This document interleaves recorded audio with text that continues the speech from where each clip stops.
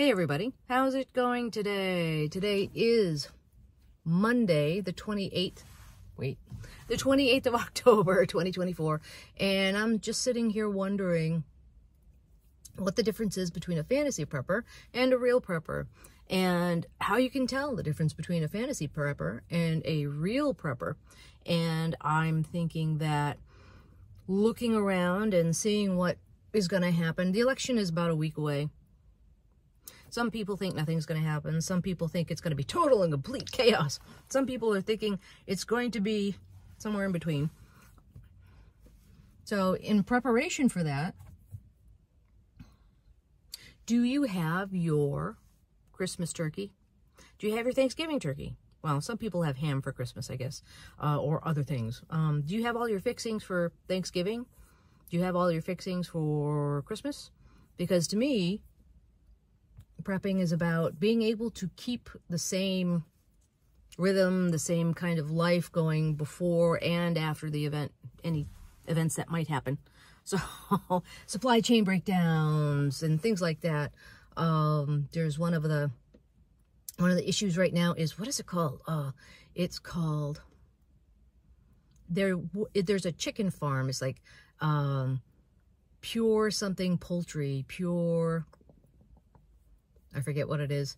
3Ps it's a poultry place out in the Midwest that went under, and what they do is they pay farmers to raise their meat birds. And there's hundreds of thousands of meat birds, and the company went under, and so the farmers are stuck with birds that are starving because, you know, the farmers can't afford to pay $20,000 a day for their big load of birds to eat. So it's a big foobar.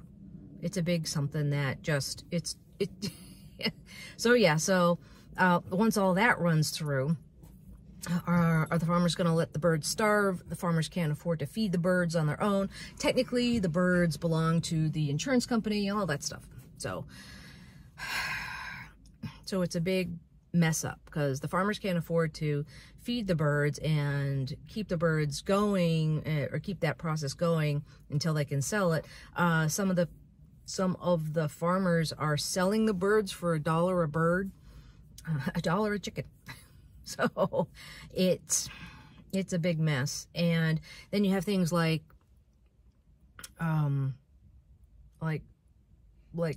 security. So the H5N1 disease, they don't want to have that spread, and it's a prime migration time for wild birds, and you don't want to buy a flock of chickens off of this big huge chicken farm only to have them have H5N1 and then spread it to the migrating. It's just a big foobar. But yeah, this big chicken company just went under. So you have the food chain thing. Okay, once they're all processed or things happen through the food chain, you're gonna have less chicken in the United States. So anyways, little things like that have me questioning. And so have you gotten your Thanksgiving stuff all squared away, your Christmas or holiday stuff all squared away? Who knows?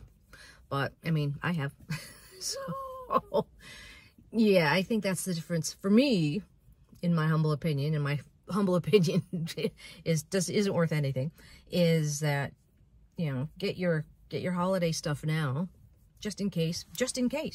And it's just in case scenario. What are the odds? What are the odds that things are going to happen, that people, either they're going to, the chaos is not appearing, so they'll make it themselves, or nothing comes to fruition, or people are already ooh. Well, you can see the of the spray going up. But yeah, who knows what's going to happen. If things don't happen, will people be disappointed? Will the preppers be disappointed? I, for one, will not be disappointed if nothing happens. But it's, you know, hope for the best, prepare for the worst, hope for the best for me. But Yeah. Please join my cause and get your Thanksgiving fixings before it, in this next week or so, and get your Christmas fixings in this next week or so.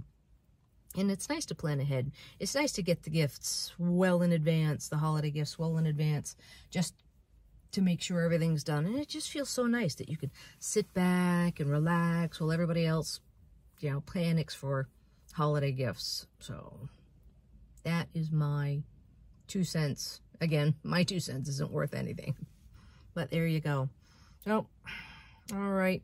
Well, I hope you have a good Halloween. I hope everybody has a good holiday season. I'll keep posting things more probably along the lines of quail at this point, but I just wanted to put in my 2 cents and say hi. Hi. Thank you for watching. Thank you for being Team Prepper for the Ages. It is very, very nice to have you here, and thank you for following along. Okay. All right. I hope this finds you well. Take care. Bye.